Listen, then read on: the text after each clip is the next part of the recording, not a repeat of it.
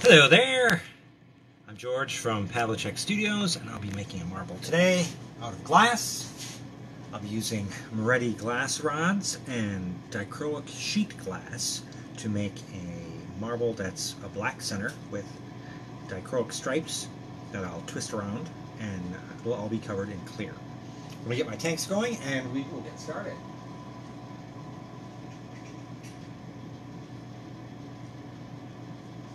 Turning my oxygen up.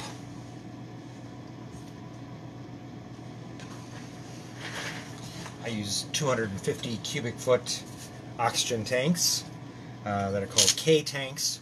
I used to use T tanks, which were 350 cubic feet, but those are taller and don't fit in all vehicles.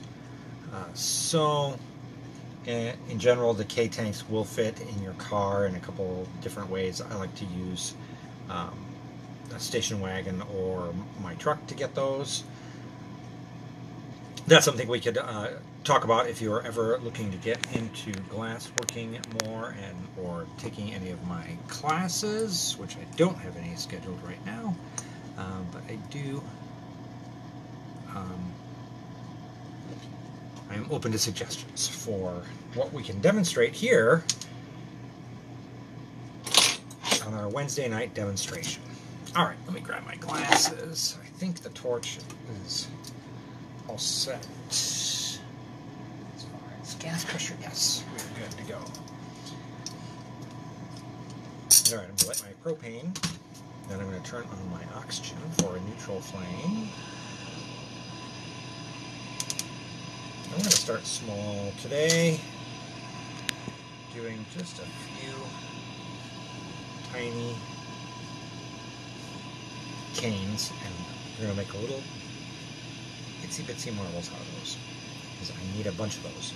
So I'm going to take a gray rod, and some of my, this is the glass that all this lamp work that I make that gets recycled gets turned into these clear rods. They end up being like light blue with little tiny bubbles and sparkles in them, which makes them great for handles or cores of marbles or cores of beads, or if you're just using them as handles, generally you take a little bit off each time to get a clean surface, so it gets used up. I like having them on my bench just for that reason. They're a little stiffer than a lot of your fresher glass rods that you've only used once, which once you know that, it's fine. What I'm going to do is just draw a few threads with the base glass being this recycled pale blue and some of this opaque gray on the surface. And what I want to get essentially is a little tiny marble that looks like a planet, and I'm going for something moon in the sky, full moon type look. That's going to go on some of my celestial glass, which is a dark background glass that's been painted with enamel powders and has some blown glass elements on it. So I've just added a little slug of the gray glass onto the clear glass. I'm going to melt those together, and then I'm going to twist it, pulling it into a thread. You can see they're starting to merge. I'll show that in the magnifying glass. I kind of made it all crickety, trying to show you. So I'll heat it up and get it even. And when it's really hot, I'll let it rest for a second, and then I'm going to start twisting it. One hand in one way, one hand in the other way, and then I'm going to stretch as I twist.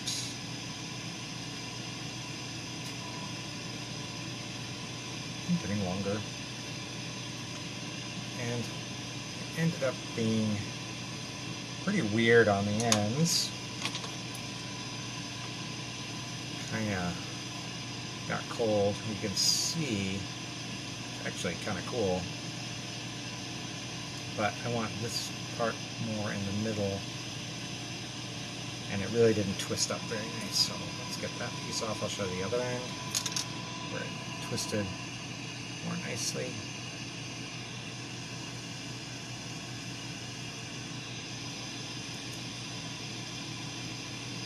Usually I'll make a bunch of these in a row, and so they'll come out better as I've kind of warmed up a little bit, so I don't have to hold this with the tweezers. What I'm going to do is get a little piece of this glass hot, and I'm going to drop it into one of my hemispherical graphite marble balls. And this is not the use that they were intended for, but when it drops in there, I'm going to spin it around like this until it firms up. And usually I have a little tray that I can put it into, but let's just show you what it looks like. A little tiny marble. Hard to see.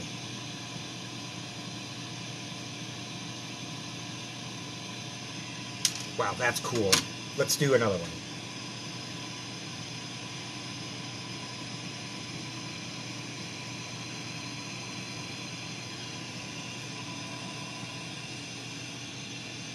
Jiggling it.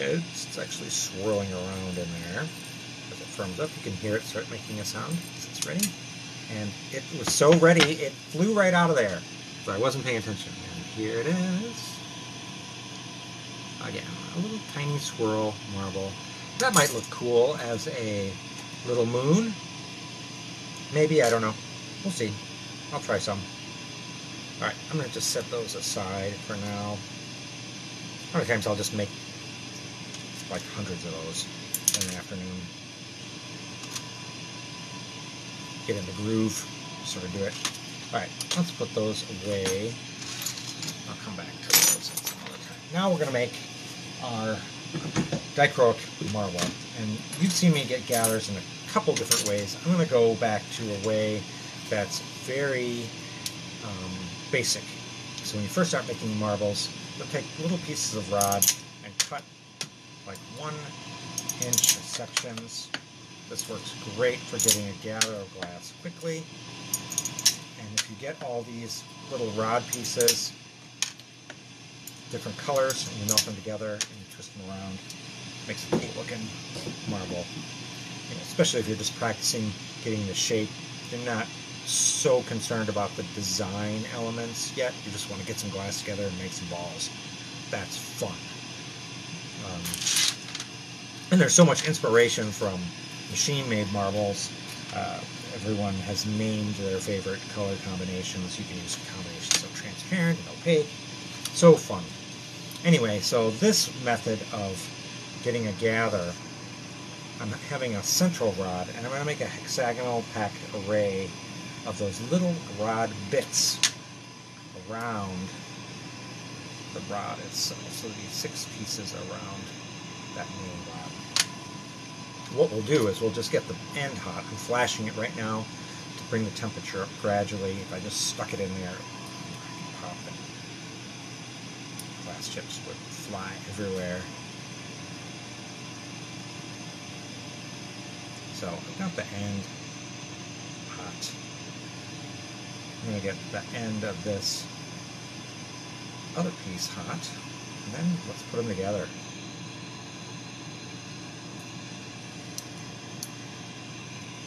That. Straighten it out. Now I'm just going to do that a couple more times. I'm going to attach and bend into place.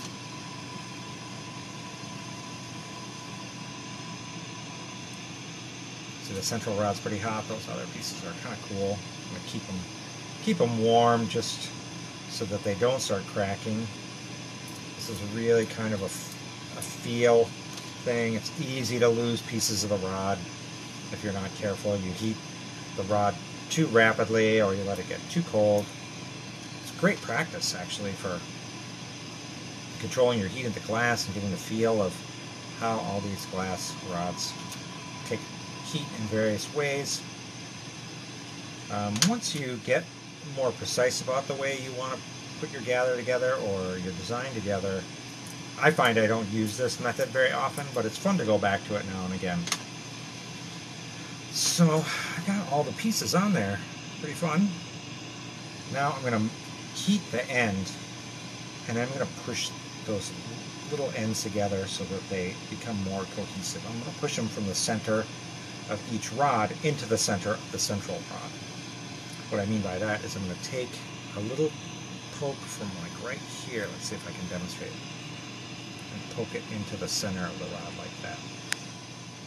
And what's happening there is I'm taking that air that's trapped between the rod sections and pushing it out. Trapping air is okay for certain designs. You may not want it in there. I am medium picky about trapping air.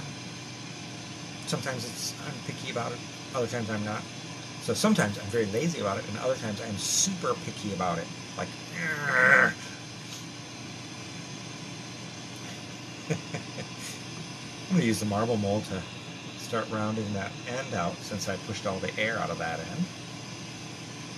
I'm going to get into a smaller marble mold that more approximates the diameter of what I'm getting here. Alright, I've closed that end up. Now I'm going to work my heat back from where I've actually melted the rods together, back and march that heat back towards the end of the tails, and then I'm going to, as the tails get warm enough to push around, I'm going to push them onto the central rod. And as we've been talking, I have been marching that heat back towards the tails. I don't want them to fly loose. I want them to stay down by the central rod. Alright, I've gone around and pushed those rod ends down just a little.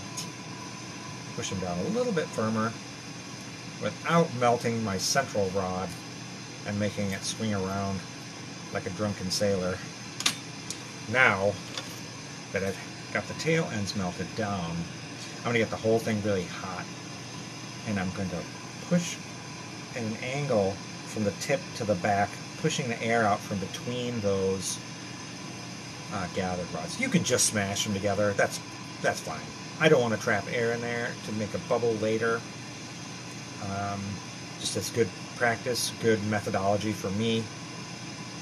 You do it whatever way you want. It'll be fine. I've got this pretty hot.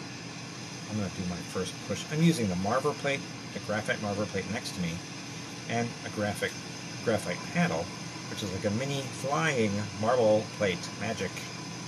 Let's squish it together.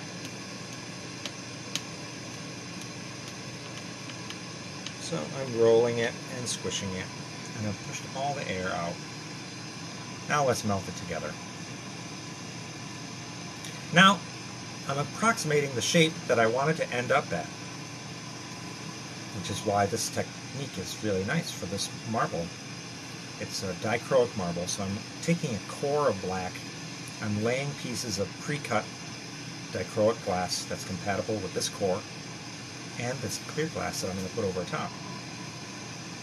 I'm going to shape this center into a hexagonal cylinder so that I can put 6 pieces of dichroic on there, and then I'm going to skim coat it like a plasterer with clear glass. Alright, so I melted that together. It's getting very smooth. So now I'm going to roll it into a cylinder, get it pretty cylindrical, and I'm going to switch from a glass rod to a steel punty. So I'm going to roll this and flatten the end for my attachment point. Let's see what that looks like in a second. I'm going to switch to a little bit bigger graphite paddle. That tiny one was just too tiny. I couldn't do a full roll all the way around, so I switched to a slightly larger one. And there's what that cylinder looks like. I flatten the end. Now let's switch off. I'm going to switch to a large steel punting. When I say large, not glass blowing large, lamp working large. my small size is more like a 16th or 3 millimeters, jumping up to a 5 or a 1/8 inch, whatever. I'm not measuring them, just grabbing them. So I got that whole thing pretty hot. I'm going to concentrate on the end a little bit, get that orange hot enough to bore into the surface of the glass and give me a really solid attachment point, because I got some work to do on this thing. I'm going to change the shape. I'm going to be attaching pieces of dichroic glass to it. Then I got all kinds of clear casing that I want to do on this, and then there's just buttloads of twisting and end cleaning, and it'll be fun. Over before you know it. Just like having your appendix out. Listen to the melodious sound of my voice. Watch the pretty colors. Bam. Marvel's done. We'll see. That metaphor did not come out the way I wanted it to. Alright, that's hot. I'm going to start shaping it up like a cylinder a little bit more. Cleaning up that end. Had a little wild Smurf hat on it. Now it's a little bit better. Wild Smurf hat. You know, that curly, pointy, amorphous, yet telling shape. Smurf hat.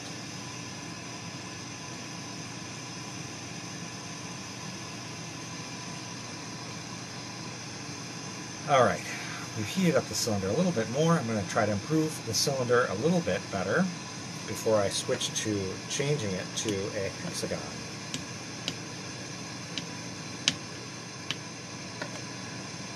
And there we go. Taking it to a cylinder. The cylinder became a little bit oval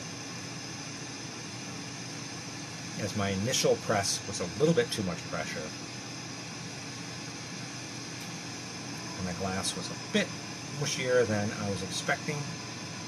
So let's go back again and see if we can fix that ovalness. And we did.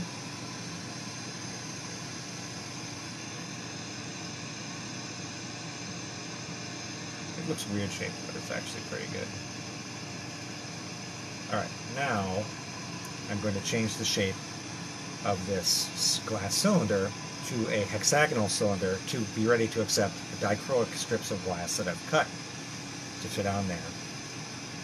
And then once I have all those in place, I have a larger diameter clear rod that I'm going to case those rods with. I'm going to case them in a particular way to prevent air from being trapped. But first, let's shape this cylinder into a hexagonal cylinder.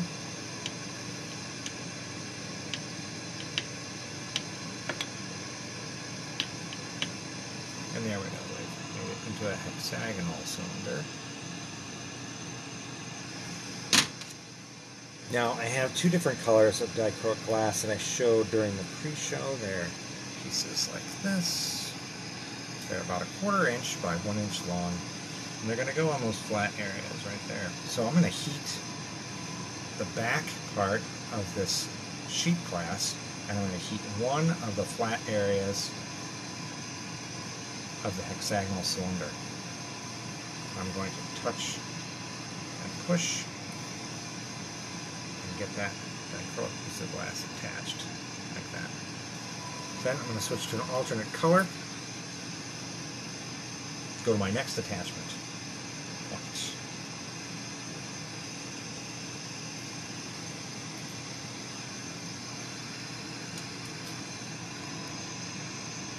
Let's do it right there. Now let's go to the next one.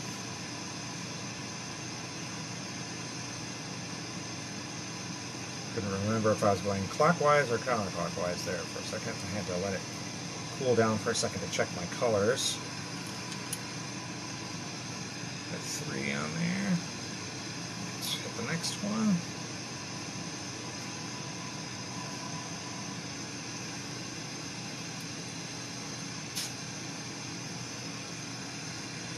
Blue is next. I was doing blue and yellow. I don't know what colors these are going to come out like afterwards. I'm going to keep this whole cylinder with the Dichro on it warm, but not moving warm, just warm enough so that I'm not burning off the dichroic. Alright, get my last piece on there. Keep right in that little trough that remains the 6th.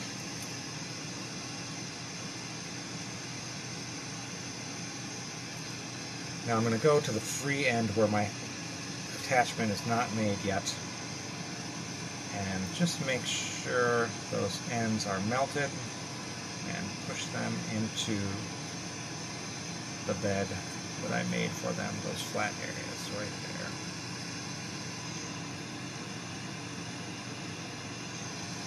Alright, now I can start casing it with clear.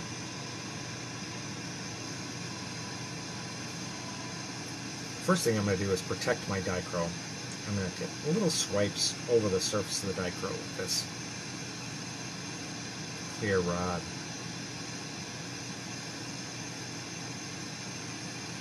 If you see me switching hands and getting a tweezer on this clear rod, it's because it had a cut end, and sometimes the first heat on a cut end there's oil from the cutter in there or some other impurities that make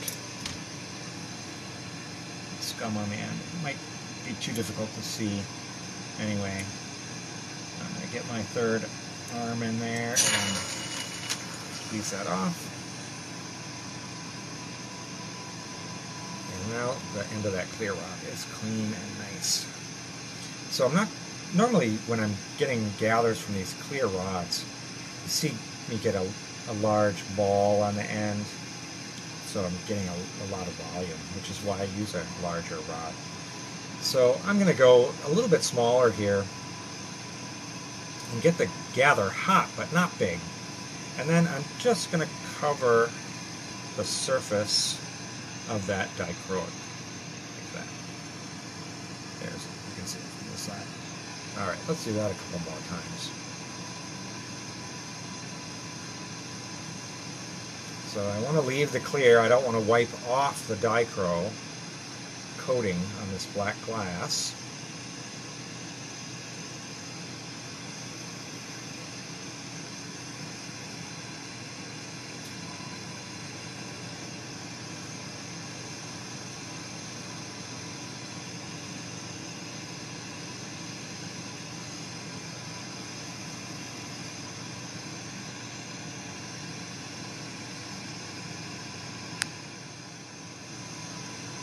Alright, that's 3 down, 3 to go for the covering of the dichro.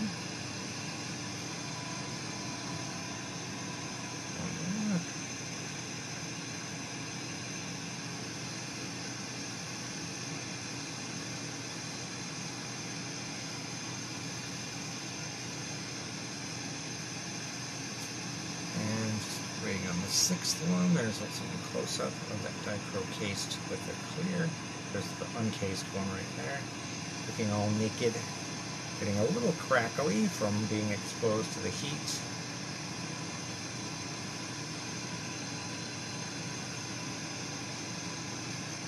And now there they all are covered.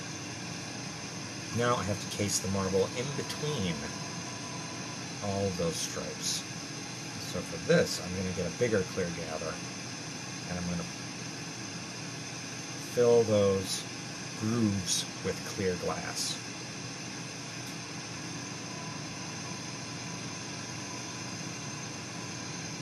And I can start to heat up my cylinder and my dichro that's cased a little more strongly now.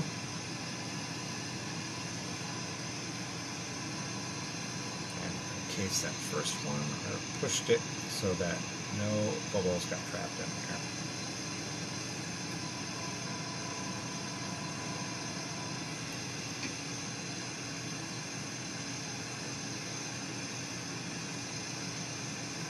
When I say I pushed it down that valley.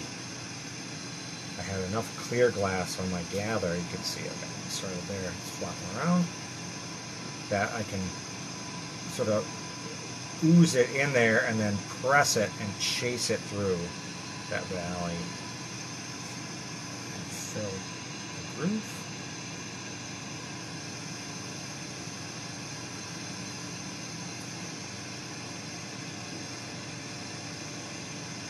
That way we won't have any random bubbles between our lines of dichroic glass.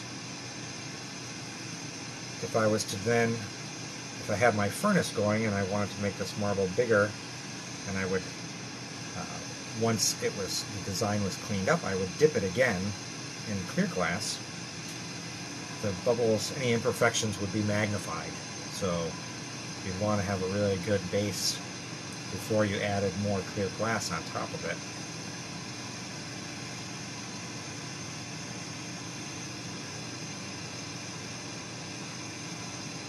And we might demonstrate some of those. A lot of those days when we have the crucible furnace going, they're really long days, and by this time of the day my annealing ovens would be full and I would be closing up. But you gotta work on those until your annealing oven's full, or you're tired, or you start running out of stuff, because if that furnace is going, you want to take advantage of all the energy that you put in there to melt that glass and keep it hot.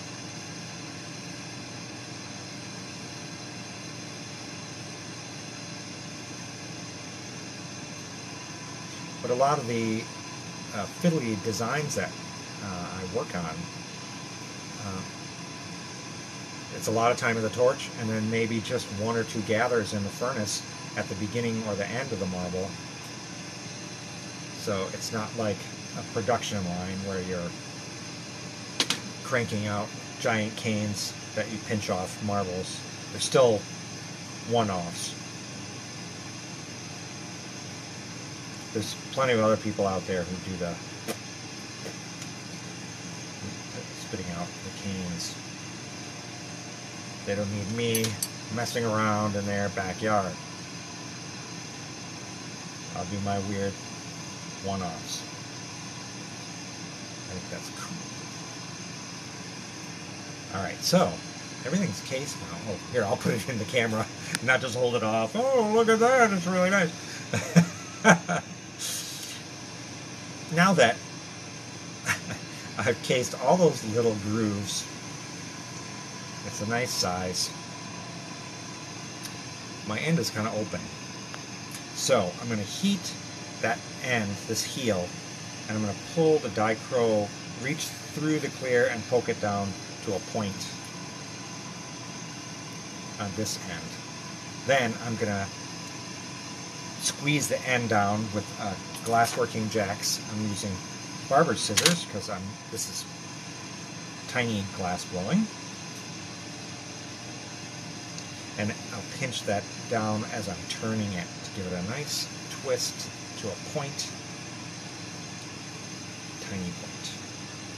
So now that this is getting hot, I can start poking those ends down towards the center.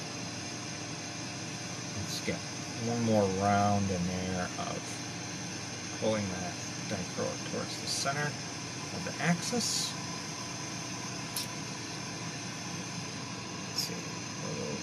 Pulled a little farther. Let's do it one more time.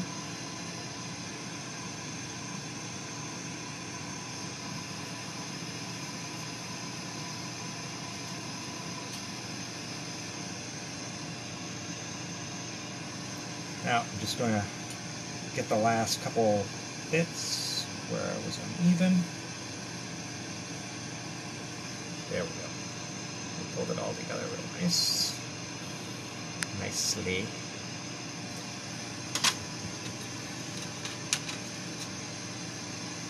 Now, I could go ahead and put a handle on this end, a punty, and then go clean up this other end, but I'm going to clean this end up first while I'm here to avoid having to pass it back and forth. too many extra times. I'm not going to take off a lot of glass here. I'm going to start pinching this a little bit and pull it out, and then I'm going to make myself a parting line with the scissors, and then I'm going to twist as I bring that down to a point, and then I'm going to crack it off like that. And let's see what the end looks like. Let's get it in there. Magnifying glass.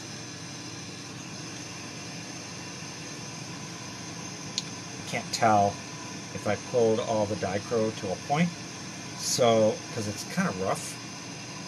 So I'm going to heat it up and let it surface tension smooth it, and then I can examine it a little bit more. And then now that it's heated up, you can see the twist. And it looks pretty cool, but I'm going to take a little bit more glass out of there. You see, I'm just taking a little bit from the center. Get those points. So as I pull this out, everything else is coming through like a funnel. I'm going to leave a little nub there. Heat back a little bit further. And I'm going to use my jacks to pinch off another little section to try to clean up that end to a nice spiral that meets at a point. That looks better and more defined than that last one, which was okay, but not great. Now let's heat that up, and then I'll show it to you, and I'll look at it in the camera, and I think we'll see lines of orange coming together a little bit more, like that. Oh, and if you look at it, it looks like an asterisk from the side, which is going to give it a little 3D lobed look. Alright, so now that end is pretty nice.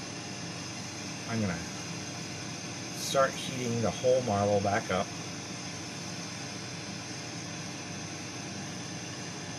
And then I'm going to attach a steel handle to this side. Then I'm going to detach this side and do the same thing on this end as I just did on that end.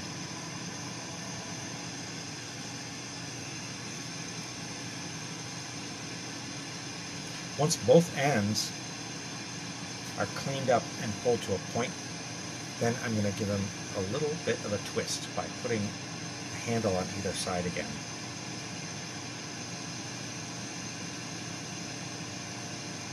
So I could put some twist in it now, but because one end has a tight end and the other end has a open end,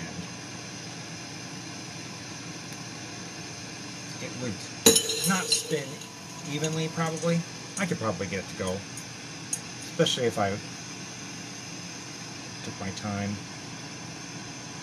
But I have a different end goal for this. I want to get both ends the same, and then I'm going to part a twist about 50% of the way around. Then I'm going to switch my punties 90 degrees and twist it on a different axis. Just because I like that look. I call that a torsion. Like a tension being preserved forever in the marble. You can see the hole in the middle where that handle was. And those lobes of orange are actually the hot dichroic that are going to come together.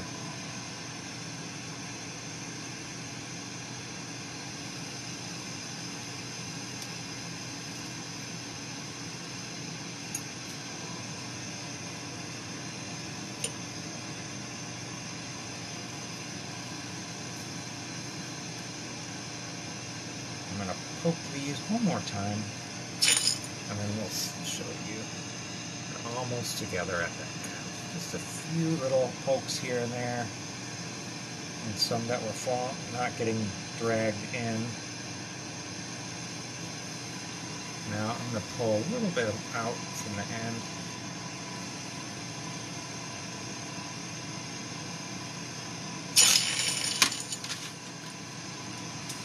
Now I'm going to make a parting line and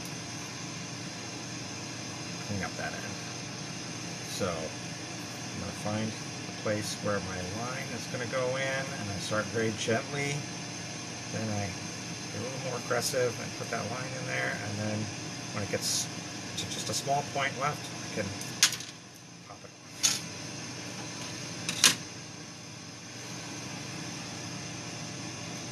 Now my middle portion of the marble is not quite even, so I'm just going to heat it and let it pull together for like a minute.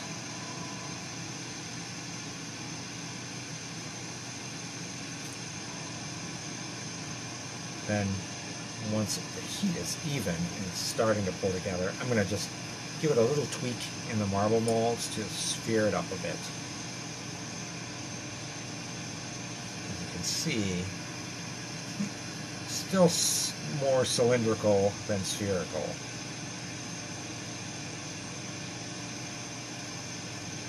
You can see some of the ripples where those grooves of clear I filled in between the dichro were not all consistent. A little bit off, so it's evening out now.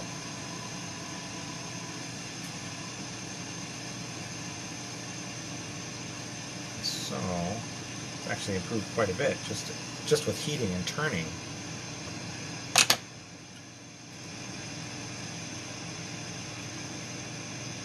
If I was patient enough, I could, with just spinning and just using the flame, I could make this almost a perfect sphere. But I have some more twisting and stuff I want to do on this marble, so.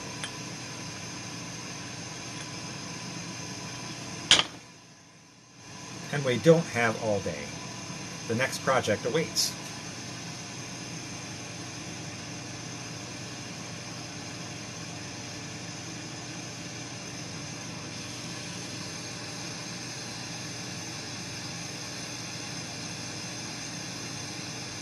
Turned up my flame a little bit, because that was going a little on the slow side.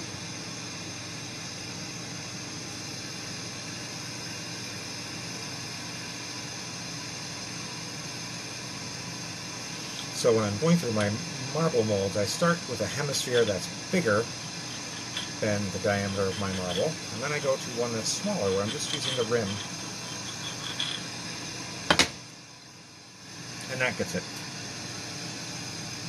much more spherical, much more quickly. Now I can put my steel handle back on the other side. To pancake a little bit, so I'm going to let it stretch out. Whenever I put the steel handles in, I don't like to have my marble behind it, because debris from this metal handle flames off and will stick to the clear surface. So I let the flame sort of clean off any debris first, with my marble not in there. Alright, now I have a handle on each side, and I'm going to give some twist to the whole marble, so that you can see those stripes start to spin around like a spring.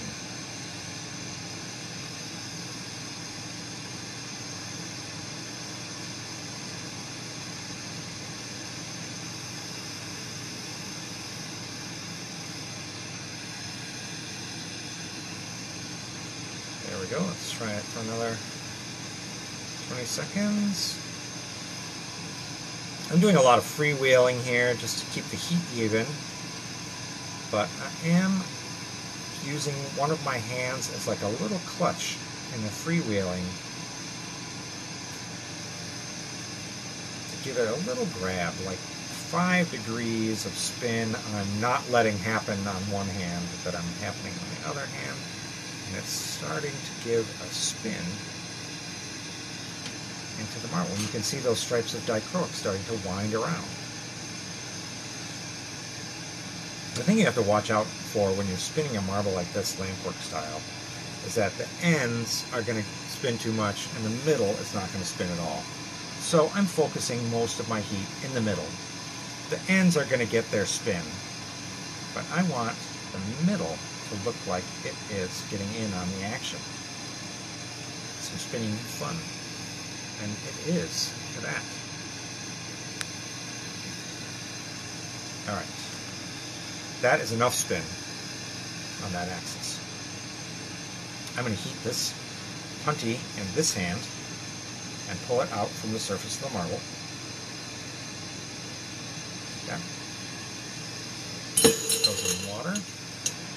Now I'm going to just give it a little tweak in the marble molds to make it spherical. So, molds. Now I'm going to attach a handle 90 degrees off from this first one. So I need to get this hot. I need to get the surface hot enough to accept this and pour in slightly. Okay? And then I can heat the existing one in this hand so that it comes off. So I heat the metal basically more so than the glass. You see it wants to come out, and it does. Quench that.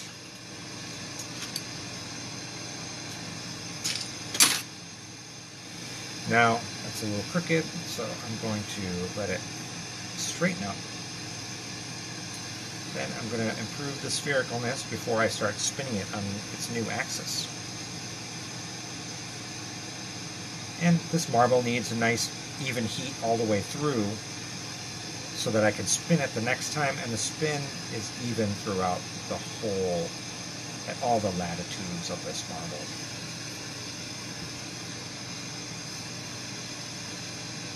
So I'm just giving it a light press in a mold that's slightly larger diameter, and then a little bit of a spin in one that's smaller. Look at it. So the surface is ripply. That's okay. The ripples come from the surface chilling quickly in the graphite, which pulls a lot of heat out of the marble. I'm going to improve the sphericalness a little bit more by reheating it. I'm using gravity, spinning, heat, and pressure, all in conjunction.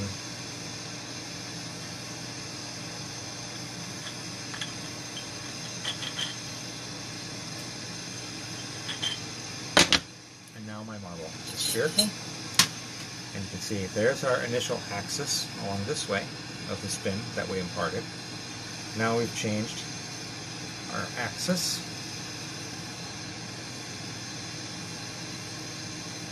and we'll attach to the other side,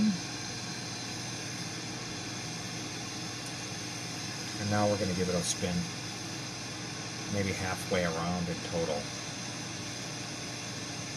If you spin it too much, you're going to make your design elements thin, and they'll look like stripes, and you won't be able to follow the stripes when they're spinning and see that it's all part, each stripe goes all the way from pole to pole, but also around. So instead of traveling over half of the surface area of the sphere, we've stretched it out so it's covering more than one whole, several halves of that sphere. So like they went from the North Pole to the South Pole, but now they're really getting diverted to different countries along the way. Alright, so I've started to put spin in on the other axis.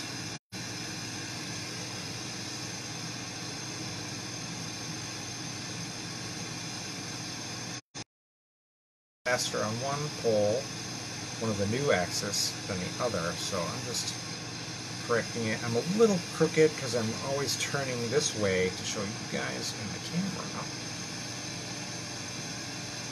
So that's a good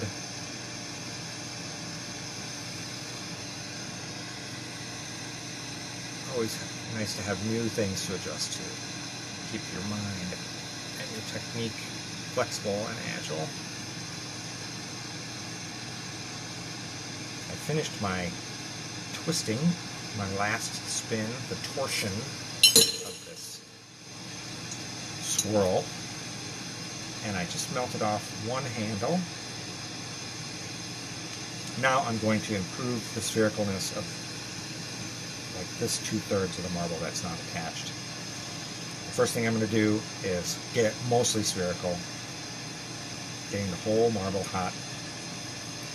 I'm going to go from a larger diameter marble mold to a smaller one.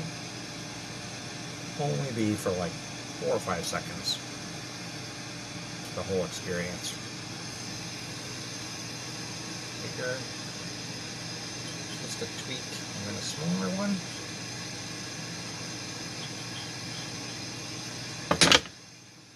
There it is. And I'm very happy with that. So now I'm going to take all the chill marks, the ripples out of the surface. And there's some imperfection in the surface. It got a little bit oblate pushed in this way. So I'm going to angle it down so that it can stretch out a little bit as I'm letting the heat and surface tension remove those surface ripples. Now it's stretched a little and I'm happy with that. I'm going to let it calm down. I'm going to get myself a cherrywood marble mold, which is I have in water. And I'm just going to use the rim of those molds. Each rim I'm going to use for just like 3 or 4 seconds. I'll use a few of those.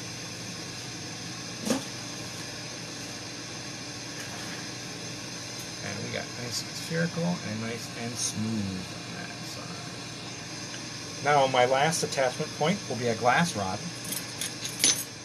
So I got a clean clear rod.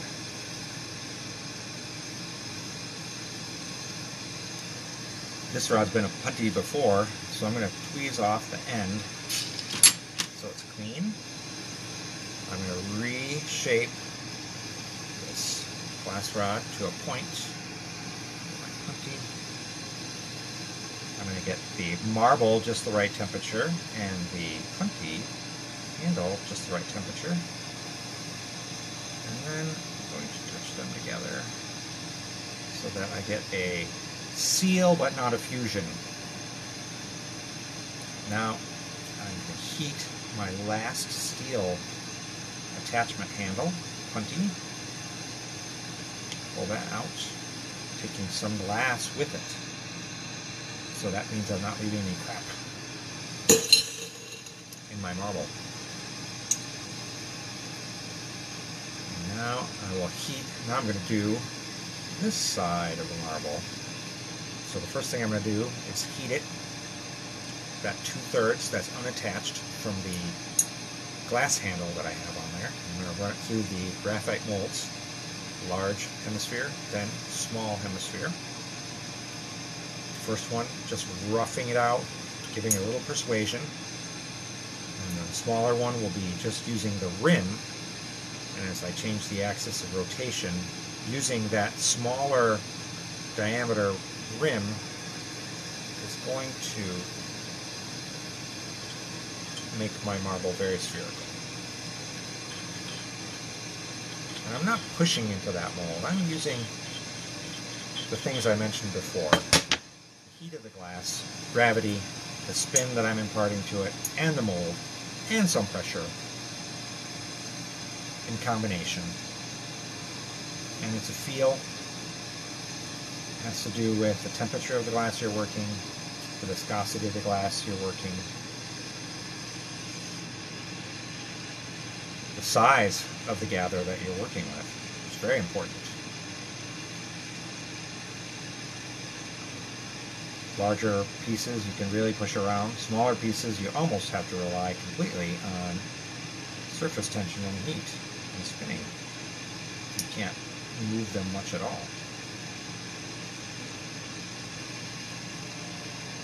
Alright, here's our marble. I'm I'm just letting it calm down.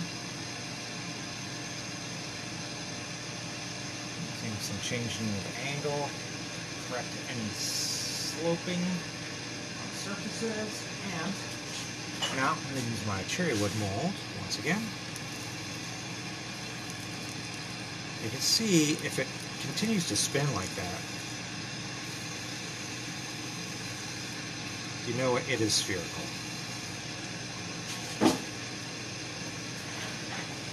Now I'm going to use my glass blowing jacks scissors. I'm going to chill my final attachment point, this clear glass rod and the marble, on a fireproof board. And I'm just going to tap it and it comes off. Now I'm going to clean any soot out of my torch nozzles. And I'm going to heat that last connection point so that its surface merges into the smooth spherical nature of my marble. I heat it strongly and then I back off. Strongly, then back off. I want to get that area hot enough to move, but not so hot that I'm oxidizing the glass or making any surface problems worse. So now I have a tweezer that I've made out of a piece of wire. I'm going to heat it till it's orange, let it go black, and then that's the perfect temperature for picking up my marble off of that fireproof plate and transferring it to my annealing oven. There we go, all finished marble.